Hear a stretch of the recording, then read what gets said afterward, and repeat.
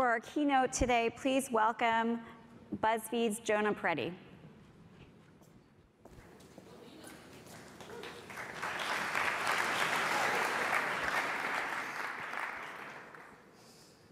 Hello, how's everyone doing? So let's see if my clicker works. No, no, no. Clicker doesn't seem to work. So I'm not going to talk about money today. Here we go, here we go. I'm going to talk about people being crazy. And when I say people are crazy, I mean that people are literally crazy. But I'm using this new definition of literally. A lot of you might not have heard, but literally now actually means figuratively. So people used to use the word literally to mean figuratively, and now it's actually in both the Merriam-Webster dictionary and the Oxford English Dictionary. So just, if we all work together, we can change language. It's kind of inspiring. I think that one of the things, so everyone's crazy. So one of the things that I've noticed sort of working on the web for many years now is that we like to think of ourselves as having these unified rational selves with consistent interests. We like to think that we're always interested in the same types of things and behave the same way. But it turns out, like, if you're hanging out with your friends from college, you behave very differently than when you're hanging out with your in-laws. You behave very differently when you're using a service like Google than when you're using a service like Facebook. And we can really test on the web and see things more clearly than we've ever been able to see before.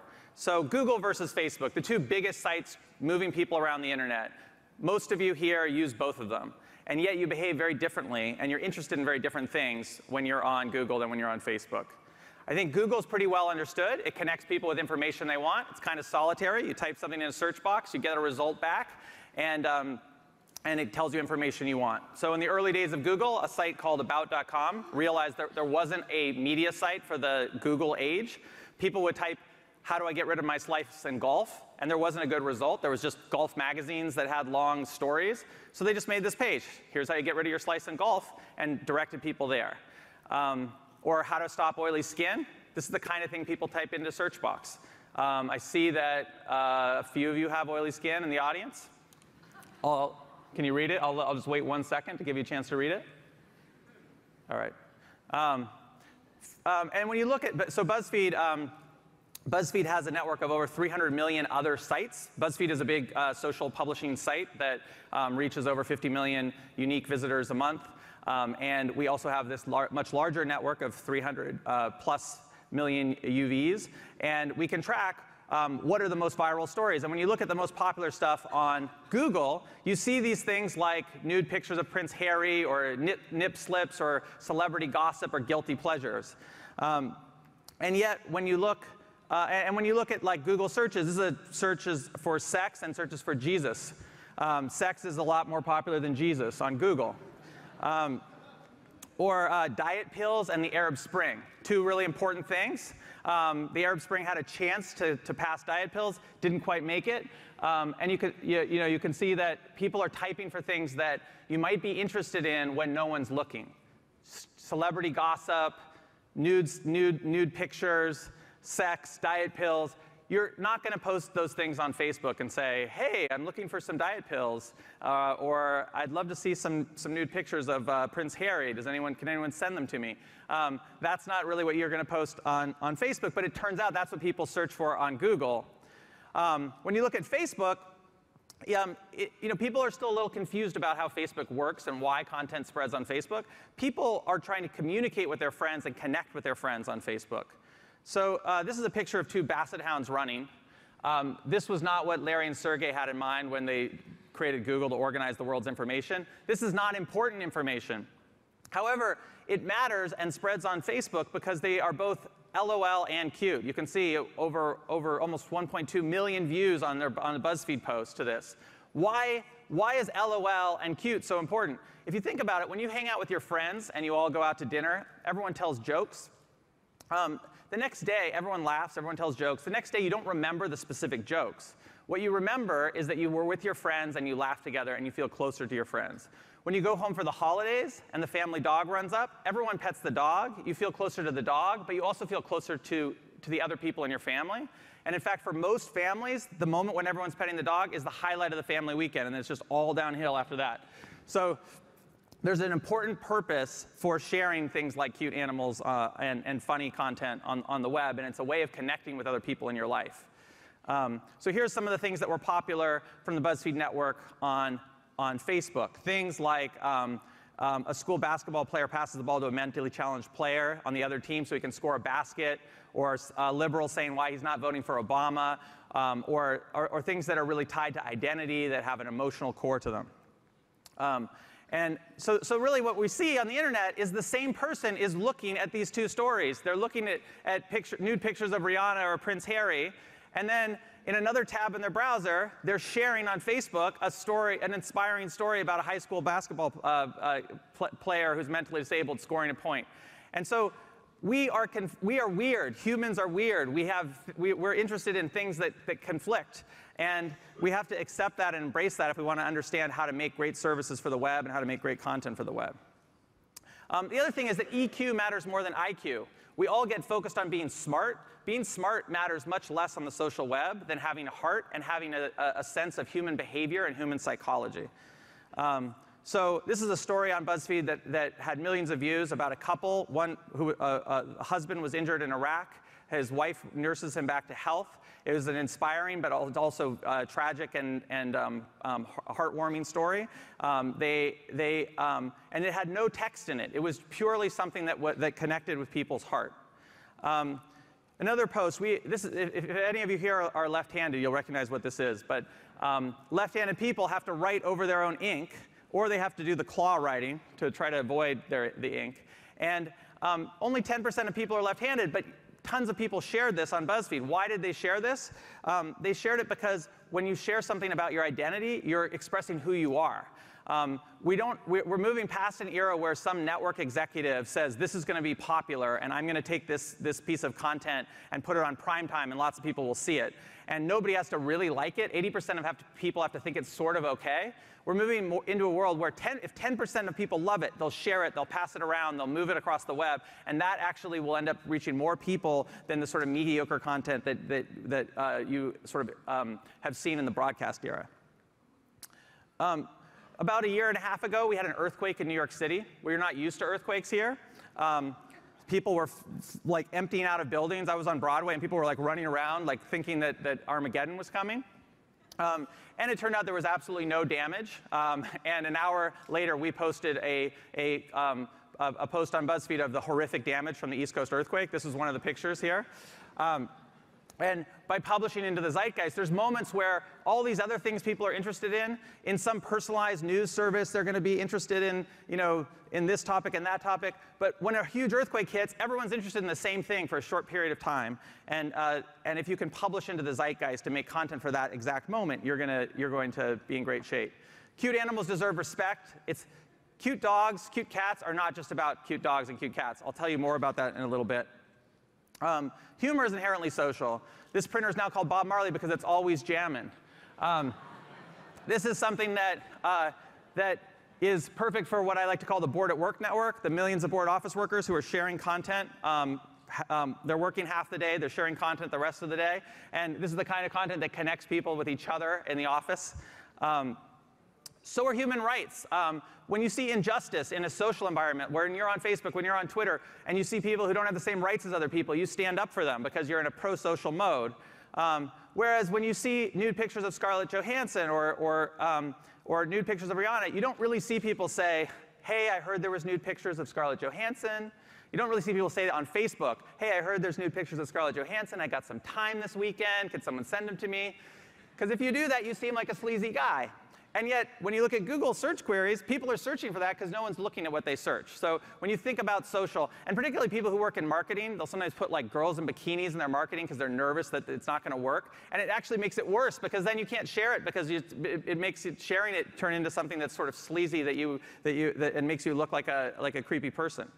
The other kind of key thing is that we tend to think of ourselves as sane and other people as crazy. You know, like you hear friends will be like, oh God, he's crazy, she's crazy. Actually, that person is also crazy. So it's definitely false that you're not crazy. We're all a little bit crazy. We're all a little OCD, for example. Some of you who've taken psychology classes will know what the DSM is. It's a big encyclopedia of mental disorders. And you can look at some of the descriptions of what is an OCD. Is preoccupied with details, rules, lists, orders, organization, shows perfectionism that interferes with task completion, is excessively devoted to work and productivity at the exclusion of leisure activities, is over-conscientious, scrupulous, and inflexible about matters of morality. And for every kind of mental disorder, there's content on the internet that will really resonate with those people. You know, if you're OCD, this picture is really going to get to you. So is this one. I can see some of you in the audience are probably, you can leave now or hide your eyes if these kind of pictures bother you. This has happened, right? Come on. Why do they make the Pringles can like just slightly smaller than your hand? Or this, like, who does this? Seriously, it's like a maniac. I mean, that sometimes isn't your fault, but. Or Tetris is a great game premised entirely on people's OCD part of their brain. You know, are you coming to bed? I can't. It's important. There's someone wrong on the internet. We've all been there.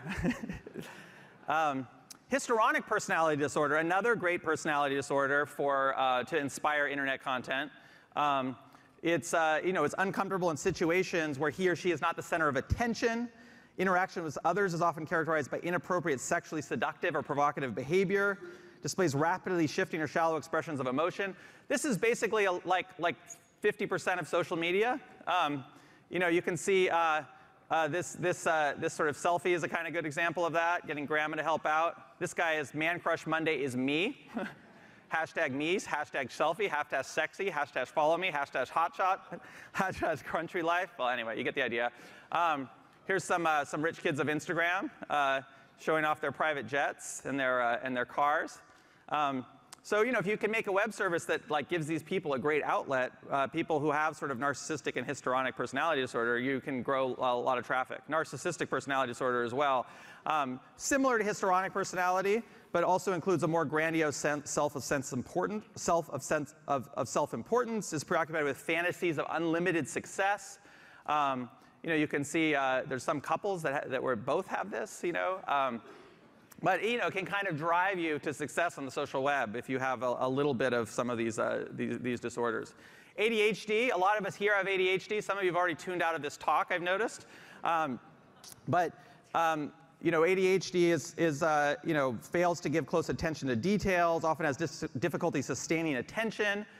We see at Buzzfeed, you know, we did a Buzzfeed Brews talk with Senator Marco Rubio, and you can look at the video watch time. If anyone's watching this video at some point in the future on TechCrunch, you probably aren't watching right now because you watched a little bit of the beginning and you've kind of fallen off, right? So you can see this huge watch time drop off. We do long form content on BuzzFeed. We publish a lot of great long form. We did a great one on the Jeopardy champion, Keith Jennings, is that his name? Or Ken Jennings. And you can see how many people started, you know, over 100,000, and then you get down to like 15,000. It's not so bad. I mean, you think, you know, this many people click a story. Like when we have a long story or a video, this many people click. But really, we're only getting that many people to actually watch, which means you can see like the ADD portion of society is like the difference between a football stadium and a basketball stadium. There's some disorders that are not as serious, like, well, this one's actually kind of serious. Oppositional defiant disorder. That's great for people who read 4chan. But this one's not so serious, like caffeine intoxication. A lot of people have that. Restlessness, nervousness, excitement, insomnia, flushed face. You know, BuzzFeed breaking news is great for you if you have this disorder, or our politics section. We find that people who are drinking a lot of caffeine love this part of our site. Cannabis intoxication. This one is great. Fortunately, for people who have cannabis intoxication, there is reggae music, which is great. I don't know, some of you, if you haven't tried it, reggae music is great if you have that particular issue. Also, content like this. So, can everyone see that? You see this? How many people see this image moving? Show of hands, show it moving. So this is cool about this image is that if you're high, it looks like it moves. But it's just a still image. So you can see from that show of hands that like TechCrunch audience is about like 50% like smoking up before the talks. So this might be worrying to some people. I mean, I think that it's comforting to think that we're these unified, predictable people. But when you actually look at people behaving very differently on Facebook than on Twitter, people liking different things depending on the context, people having aspects of various personality disorders contained within themselves. When you look at that, sometimes it's a little unsettling. But I think that you should actually be happy that you have this conflicted nature. It's actually a good thing, not a bad thing. At BuzzFeed, it's part of our strategy. We embrace that and make content for sort of the whole person, for all the different quirky, different types of things that people are interested in. I think being human means being a little insane. And so fortunately, the internet has a good way to test whether you're human. It's called the Voight-Kampff test. Some of you may know it from the movie Blade Runner. Right now, this test is being administered to see if the gentleman on the left is a replicant or a human. It's hard to tell just by looking at someone. But if you ask people the right questions, you can tell. And one of the most important kind of question to ask people is about their empathy towards animals. If people have replicants and androids don't have much empathy towards animals. So I'm going to administer the test right now. Look at the screen and just focus on what emotions you're feeling as you look at these pictures. Are you ready? Yes? All right. Here we go.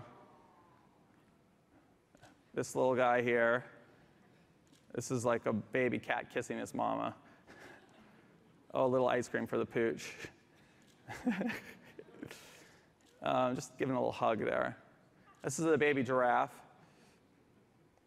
Oh, just kissing here. Little teacup pig. Nap time here. All right, now how are you feeling? Did anyone feel emotion? Did anyone feel any emotion? No? A little bit? Some? Okay, okay. So if you did feel emotion, that means you're probably human. Congrats. But if not, there are two possibilities. And this is actually, when people complain to me about too many cute animals on BuzzFeed, like, how can you have those cute animals? You do the serious reporting and long form stuff, but you also have these cute animals. Why, doesn't that, like, how can you have that on the site? I always ask them, are you a sociopath or an android?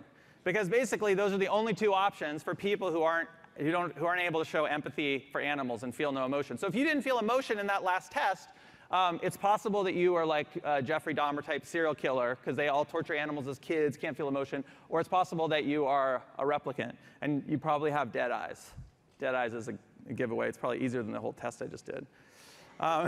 So it's better to be human, even if that means you're a little inconsistent and crazy. And to conclude, we don't have unified interests. It depends a lot on context. You have to realize your audience will like diverse content. That sometimes people like to Google some celebrity gossip or something that they're not proud of looking at. But at other times, they're sharing, join me in helping the people of Boston after this tragedy, or sharing inspiring stories or things that they're interested in when everyone is looking. That EQ matters more than IQ. Particularly in the tech industry, we start to think in terms of how to be smart. What's a smart social media strategy?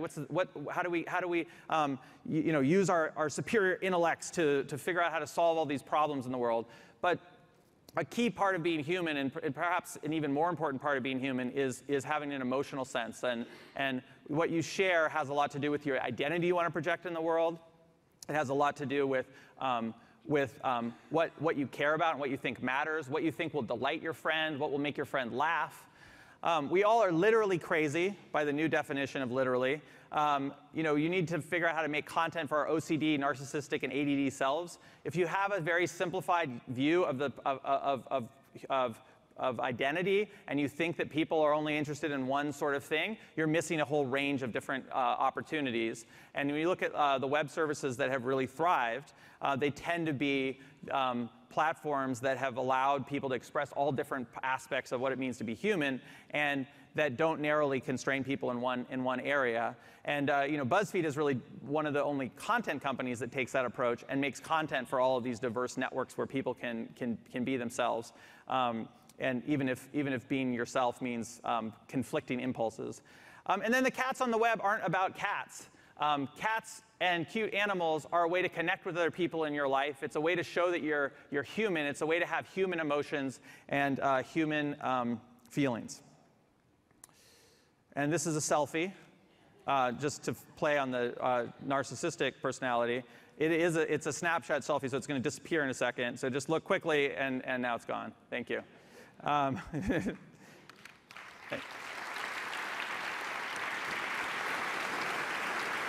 So I'm not sure who's up next. I did finish a little early. If anyone wants to do, we could do like 2 questions, perhaps.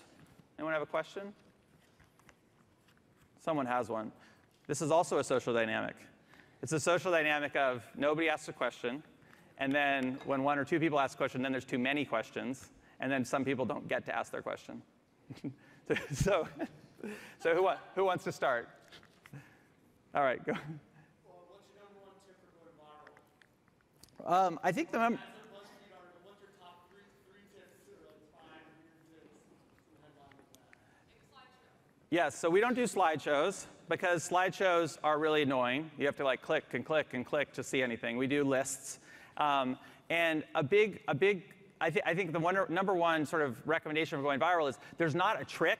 When you look at like what the Washington Post did, for example, with their social reader, where they said, oh, we can hook into ReadEdge on Facebook, and we're going to be in early, and now every time someone clicks on a Washington Post story, it asks them to install this app, and then everything that person reads gets shared, and it's this perfect viral loop, and it worked. It grew like that. It was huge, but it was a trick. And people didn't like it, and people would see these stories in their newsfeed, and they'd be like, click it, and they'd be like, oh, I have to install something, and it was really frustrating for people. So it rose, and then it crashed. And so I think the main key, for going viral is don't overly fixate on a particular platform and say, I'm going to hook into this API, and that's how I'm going to go viral. Think about people and how they behave. Think about psychology and social psychology, and then make something that people are going to be like proud to share. So some of the things I showed in this talk, have it tied to people's identity. We did a post on the challenges of being excessively tall. And every time I meet someone who's excessively tall, they're like, I saw that post, someone sent that to me. Hugging short people can be really awkward, for example. Or like signs that you've been raised by Asian immigrant parents, right? It's a great collection that we did that everyone who has had that experience can relate to and will pass around. Making something that when you share it, you're proud to share it, and it actually makes you look good. People are searching for these. When you look at what people search for, it tends to be these things that nobody would really want to share. It's what you're interested in when no one's looking. And then also thinking about the context of where people are when they consume media. I mean, we saw this huge, a decade ago or 8 years ago, I saw this huge trend, which was all the traffic was coming when people were at work, which led to this idea of, oh, this is content for the Bored at Work network. How do you make something where someone's at the office, they have a little time, and they can make something to share?